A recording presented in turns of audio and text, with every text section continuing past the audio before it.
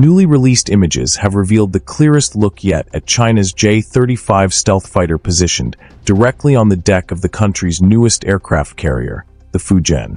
This is a major milestone because it is the first time the navalized J-35 has been publicly seen in such close association with the Fujian, a carrier specifically designed to project China's air power into blue waters far from its shores.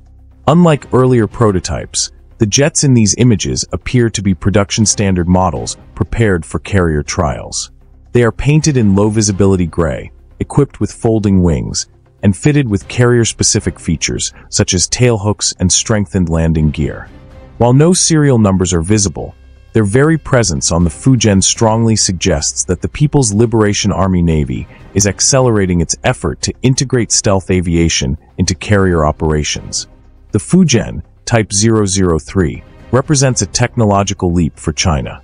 At over 80,000 tons displacement, it is the largest warship ever built by the country and the first Chinese carrier equipped with an electromagnetic catapult launch system.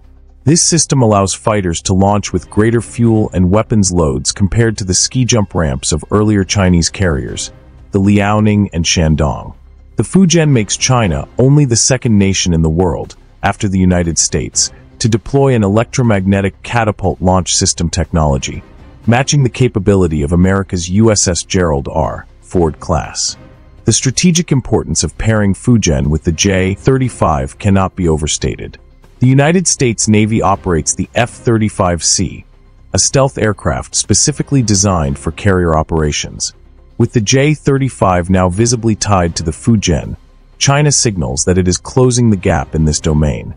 For Beijing, this combination means the PLA Navy could soon deploy stealth fighters capable of penetrating contested airspace, conducting reconnaissance, and supporting maritime strike missions, all launched from a modern carrier far beyond China's immediate coastline.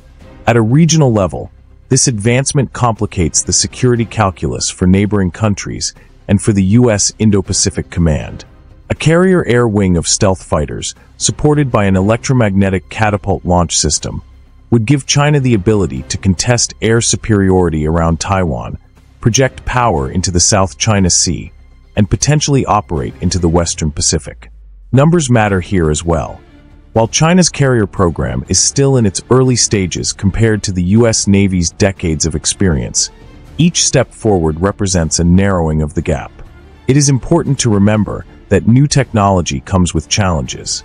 Operating a Catabar carrier and maintaining stealth aircraft at sea requires extensive training, complex logistics, and reliable maintenance cycles. The U.S. Navy has spent decades refining this skill set. China will still need years of trial and error before the Fujian and the J-35 achieve true combat readiness. Still, the symbolism of these images is powerful.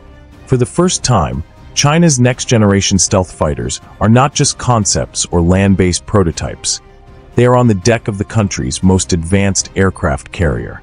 It is a clear signal that China's ambitions for a modern, global blue water navy are becoming a reality.